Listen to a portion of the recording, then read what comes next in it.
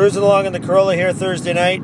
Give you a sense of where we've been and where we're going. Started on the west coast here the other day in New Plymouth. Took the trip up to Waitomo last night. Did the glowworm caves and the caving today. Did a 100-meter abseil. That was incredibly cool.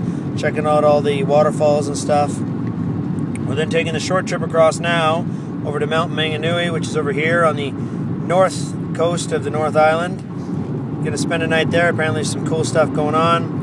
But then tomorrow, gonna get up early and head down to Rotorua, check out the geysers and the mud pools and some Maori experiences there. And then we're gonna head on up to the north end of the North Island to Auckland for the semi-final game and the last couple of nights. So looking forward to the last 4 days of the tour. Should be lots of fun. Check back soon.